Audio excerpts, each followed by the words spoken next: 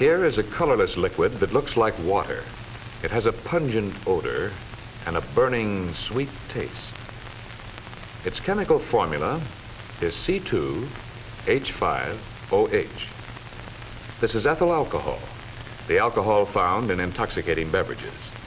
It's made out of carbohydrates, such as starch or sugar. Cereal grains are starchy materials commonly used in making alcoholic beverages.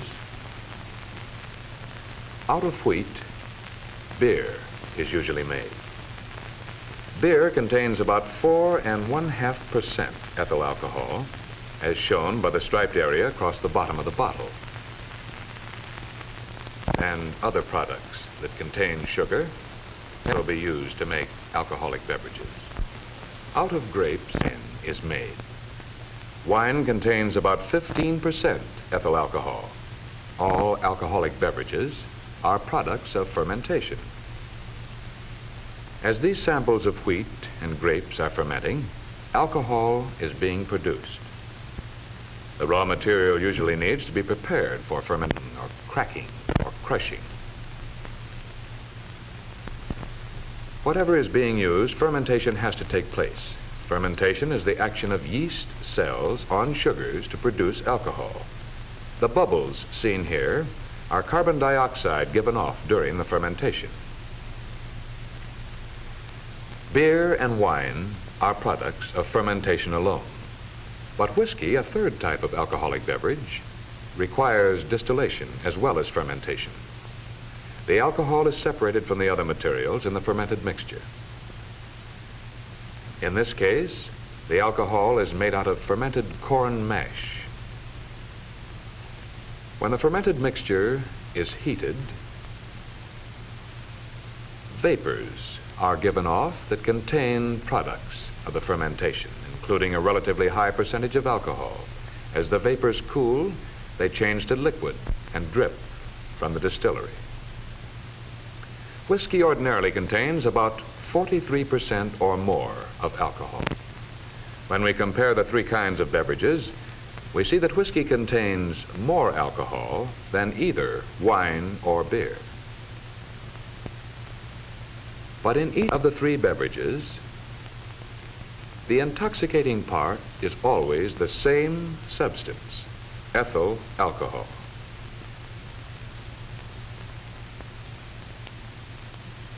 By using animated drawings, we will see what happens to alcohol in the body.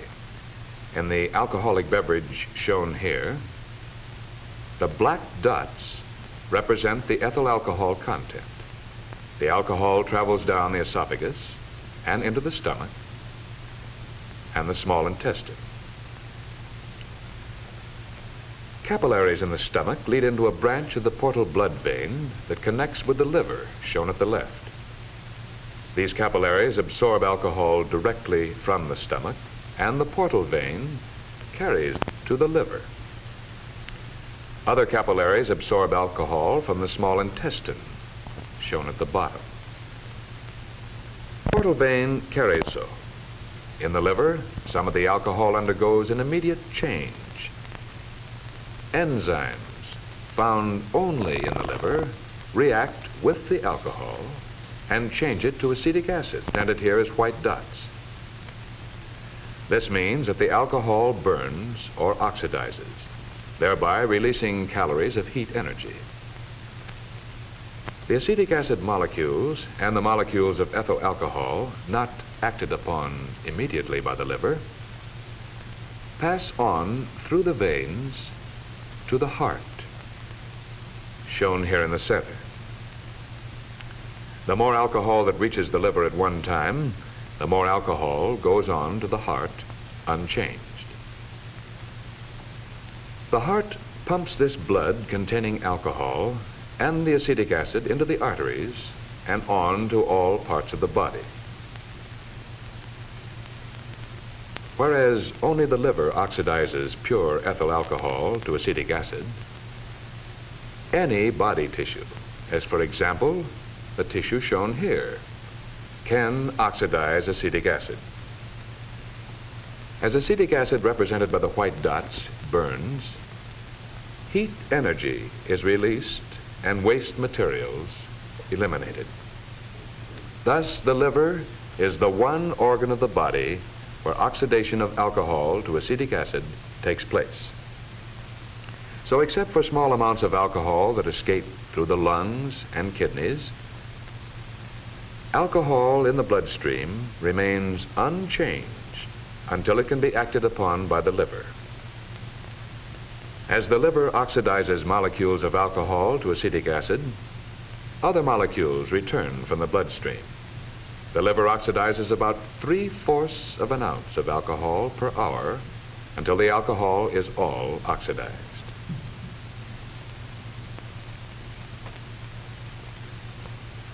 As long as there is any alcohol in the bloodstream, some of it reaches the brain.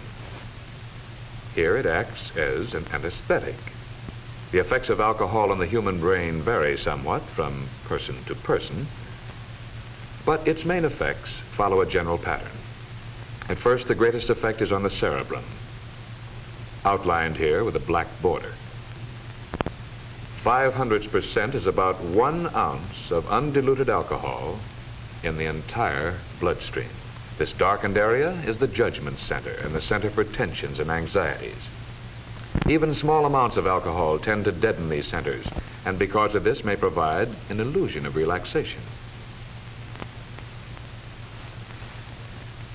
This is ordinarily the situation in moderate social drinking.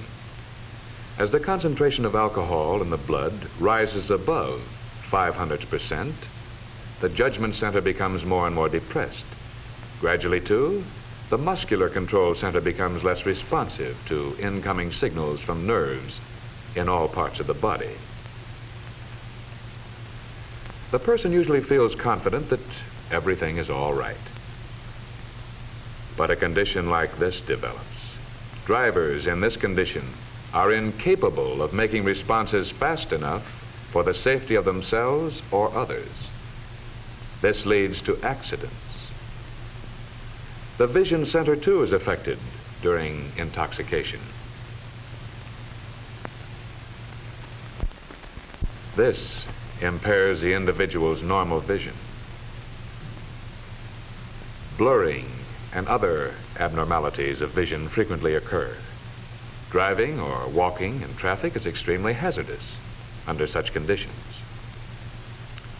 If the concentration of alcohol continues to increase, it finally affects a deeper center toward the base of the brain called the cerebellum. When the concentration of alcohol in the bloodstream reaches about 0.4%, unconsciousness usually occurs.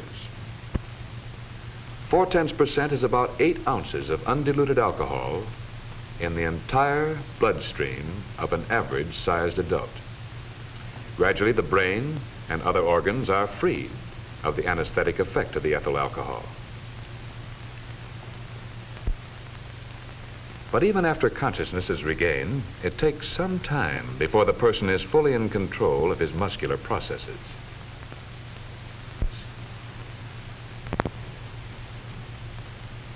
After deep intoxication, the sobering up period for an average-sized adult may take 12 hours or more. Even beyond this amount of time loss, there frequently is a further period of partial incapacity.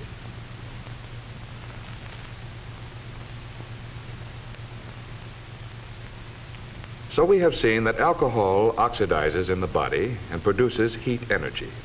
In this respect, it is like any other food. But as a food, heat energy is all that pure alcohol can provide. Most other foods supply some needed materials such as proteins, vitamins. Pure alcohol contains none of these, even though it supplies calories. The substitution of alcohol for other foods over a long period of time produces serious nutritional deficiencies and decreases the resistance to infections and to such diseases as pellagra and beriberi. Those who are unable to avoid chronic overindulgence in ethyl alcohol, such as this man, are usually termed alcoholics or problem drinkers. For him, like other alcoholics, alcohol disrupts his life and injures his health. Investigations are convincing medical authorities that the problem drinker is a sick person. This man needs medical attention. The old method of treatment for a person in this condition was to throw him in jail. But the hospital is the place for a person in a helpless condition due to alcohol. Medical science can help the problem drinker regain his physical health. When there is any doubt as to the cause of the patient's condition, a complete medical examination must be made. An eye check will help determine whether the patient is suffering from shock. By means of chemical tests on a sample of his blood, the patient can be checked for diabetes and other diseases that may have symptoms similar to those of alcoholism.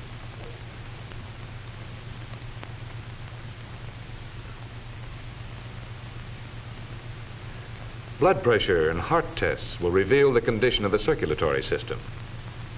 Physical tests and a study of the patient's history are needed in order to make sure that he is really suffering from alcoholism.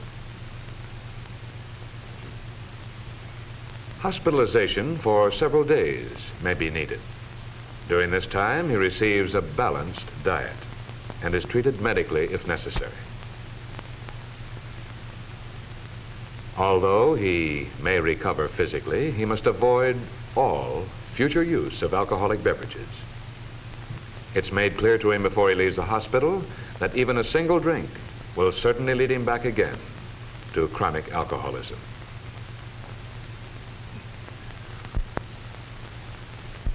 It's essential that every drinker understand how alcohol affects his body and face the possibility of one day becoming an alcoholic.